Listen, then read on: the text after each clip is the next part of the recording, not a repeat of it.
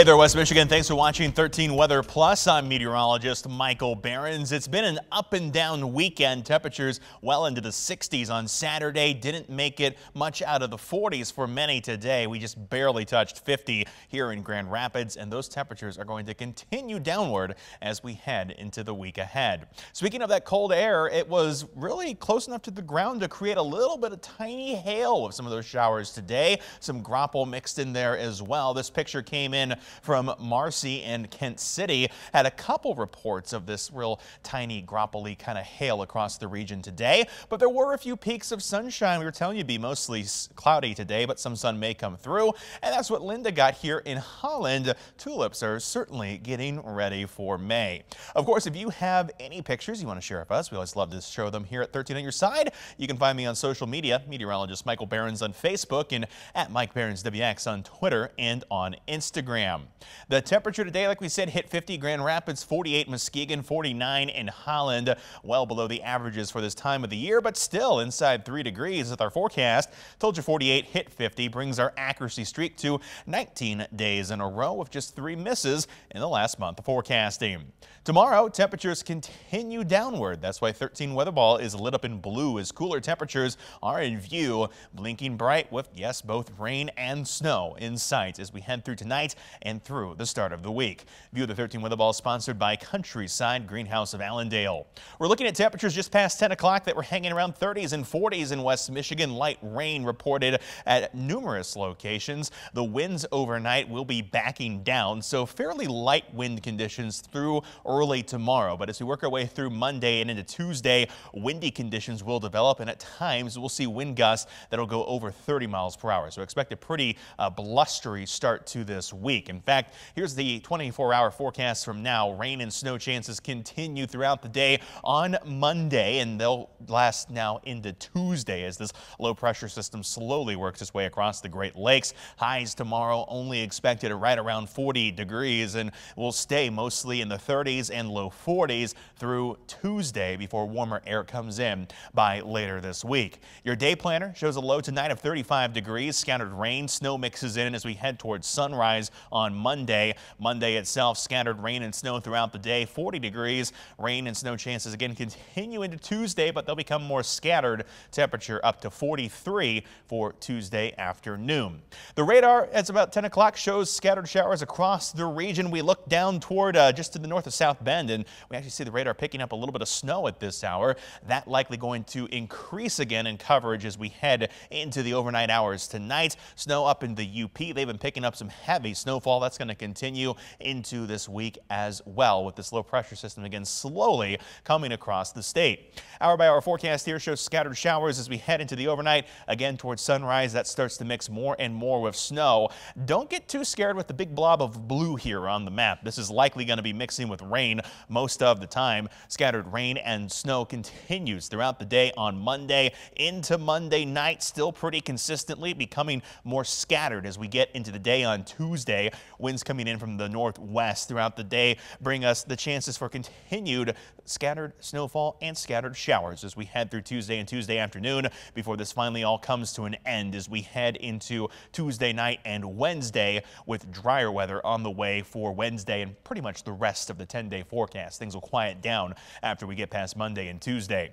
Snowfall potential out there, not a whole lot. We're not expecting anything to really stick around other than maybe some grassy surfaces, the car, slushy spot on a bridge or overpass can't be ruled out. Chances for some accumulation do increase though as you head up north of US 10. That's going to be the best chance for some snow, but nowhere near what they're expecting right now in the UP and what they've been dealing with in the UP too. Still between now and Wednesday, could see upwards of a foot in some locations, especially some of those upslope areas. Would not be surprised to see some fairly impressive snow accumulation, especially for the first couple days of May. Thankfully, we don't have to deal with that down here in West Michigan.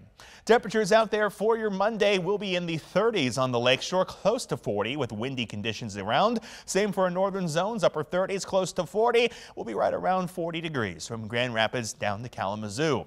13 on your side, 10-day outlook. Temperatures stay in the 40s for the first 2 days this week, but we will move back into the 50s by Wednesday. A fairly quiet weather pattern takes hold for really most of this forecast. We climb to the 60s through next weekend, and by the end of the forecast, May 9, May 10, we are looking at temperatures that'll be back into the 70s.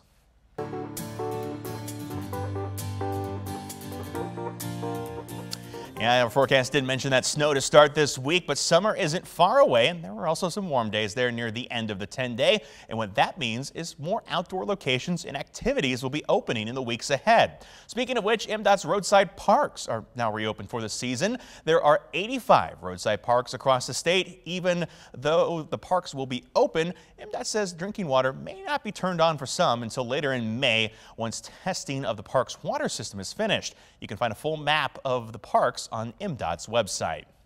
With that warm weather expected as we head later into May, you may find yourself out in the sun more often as well. And you should remember to take steps to protect your skin. One such step is to take screenings, and this week you can get your skin checked out for free. Corewell Health is hosting a skin cancer screening on Tuesday. There are 2 locations: Spectrum Health Integrated Care campuses on Michigan Ave in Grand Rapids and Lakewood Boulevard in Holland. No appointments are necessary. Just walk in between 5:30 and 7 p.m. and they will take a look at any areas of concern. This is not a full body scan though, because with skin cancer, early detection is the key. And unfortunately, the numbers are rising. The amount that we're seeing over the last few years has increased dramatically. So the American Cancer Society kind of predicts that we might see, nationwide, like over almost 100,000 cases this year, but 8,000 of those individuals are going to die from their disease. Early stages of skin cancer can often be treated with surgery, but later stages need more extensive treatment. Heading into the summer, remember to wear SPF 30 or above when outside, reapplying every 2 hours, and try to avoid direct sun between 10 and 2. Warmer weather also means lake weather, and since 2010, 1,170 people have drowned in the Great Lakes. So far in 2023, there have already been 15 drownings in the Great Lakes, 5 of those happening in Lake Michigan.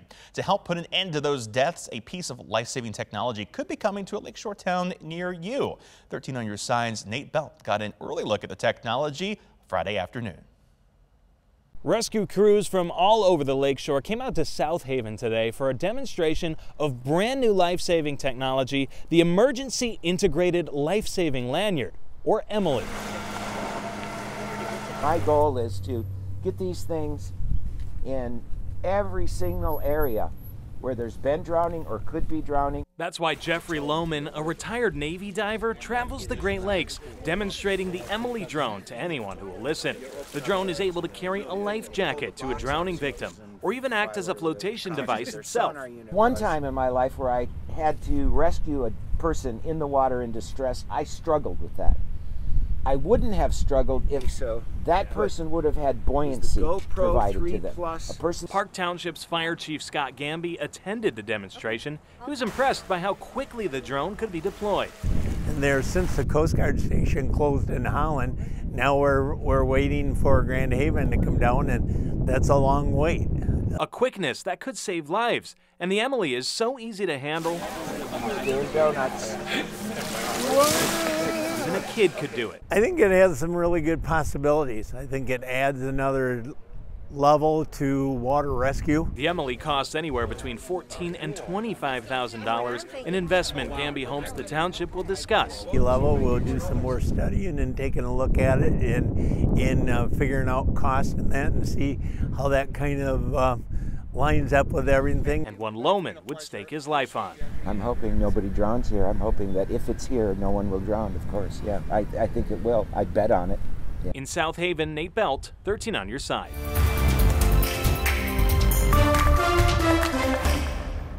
As people and companies continue to take steps to fight climate change, here in Grand Rapids, Amazon is going eco-friendly. The company began its transition to electric delivery in Grand Rapids, and it's the first city in the state to do so, to roll out those new changes. Amazon says 40 state-of-the-art electric vehicles are already making deliveries in the Grand Rapids metro area. They started a few months ago and have increased in the last few weeks. The goal is to have more than 100 electric vehicles operating out of the Grand Rapids hub.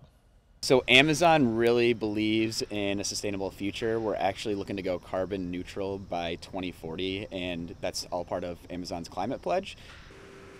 These zero-emissions vehicles have already delivered more than 70 million packages across the country. In addition to Amazon, Governor Gretchen Whitmer announced new jobs and an electric vehicle investment this week. She visited Hazel Park on the east side of the state. $20 million will go toward expanding 3 existing Michigan-based facilities to develop a new EV battery service center.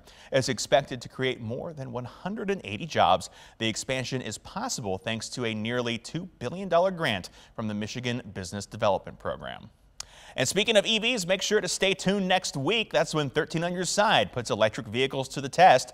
You'll get a better understanding of how they work and what they cost, and we'll be taking you along a road trip around the state to see what it's like to travel in an EV. Our coverage begins Monday on the morning news starting at 4:30. And finally tonight, check this out. These videos are from, well, Detroit. Last night, the Michigan Association of Broadcast Awards, WZZM taking home several of them, including Veronica Ortega and Doug Grevious for sports, Evan Leonard for photojournalists, and the 13 on Your Side weather team for best weathercast for our winter climate special. And of course, we've been enjoying this particular trophy here ever since we got it last night. Second year in a row for the 13 on Your Side weather team. Of course, thanks to my colleagues, Chief Meteorologist George Lessons, Samantha Jacks, and Blake Hansen. That's certainly something that we cannot do without a team effort. And of course, now that you're up to date on the latest weather here in West Michigan and some weather news from around the state and the country, you can always find more at 13onyourside.com or by downloading 13 on Your Side news and weather apps. For now, though, thanks for watching 13 Plus. I'm meteorologist Michael Behrens.